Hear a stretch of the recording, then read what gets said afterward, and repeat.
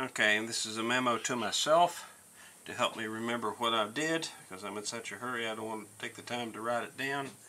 But one of the problems I have is I was rebuilding the engine on the school car and took the oil pump apart and cleaned it out, and when I did, I removed the shuttle from the pressure relief valve, and inside there was a spring and a little washer there that goes over the end of the spring, and then the little roll pin that went down through that end right there.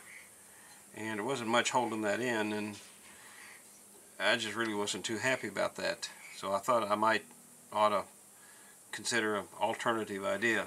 My first thought was to take a small 1/4 inch pipe plug and just thread the end of that to an NPT and put it in and tighten it down. Obviously I have to drill a hole in there so it relieves the pressure, but that's good. But then I rethought this a little bit, and I thought, well, why don't I just, since that's 0.440 in diameter, why don't I just thread that to UNF and take this bolt and cut it off the appropriate length. Obviously you have to drill a hole through it to relieve the pressure. Then I can thread that in there to the appropriate depth and then lock that down, and that will make a adjustable pressure oil regulator from an oil pump.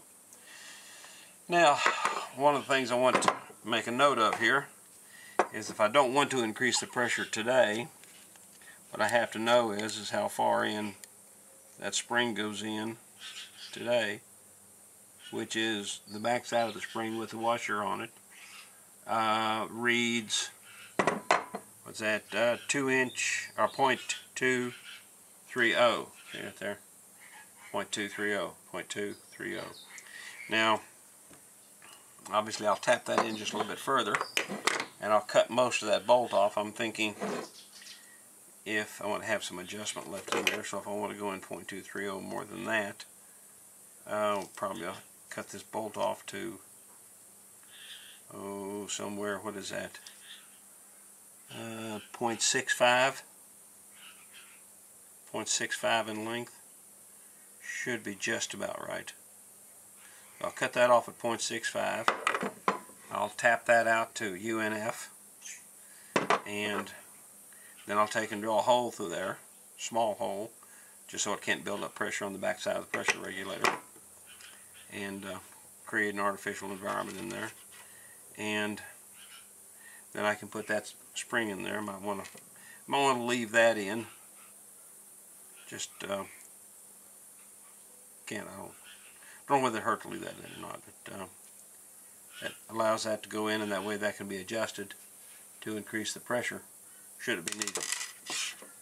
I'm not looking for more than 60 pounds at idle or 75 pounds at wide open throttle. But so I'll go ahead and get started on that, and then go back and download this and make the notes and drawings later. Take the pictures as well. Okay, I've tapped it in about 7 turns, which gives me enough thread to go past the where the little hole is. And remember, it was when that was right there that gave me the pressure I had before. So and when I screw that in, what I can do is I can look right down through there. I can look right down through that hole, straight through the other side, and that way I can see where the pressure was before. I can give it, another half turn if I want, and to go in and lock it off. And voila, adjustable pressure regulator, which is a hell of a lot safer, I reckon, than having that little freaking thing right there fall out, and then the pressure regulator spring fall out on you.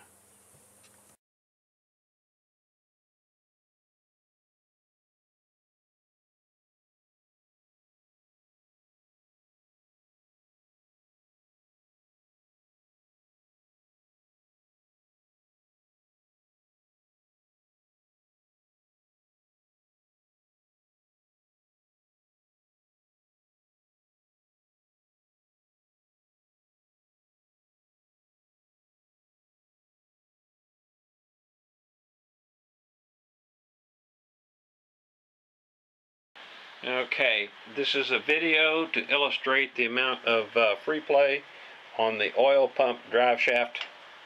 As I have it in the oil pump bolted in place, I'm going to push against the top of the shaft, push down on it so it comes up and down. You can see it move right there.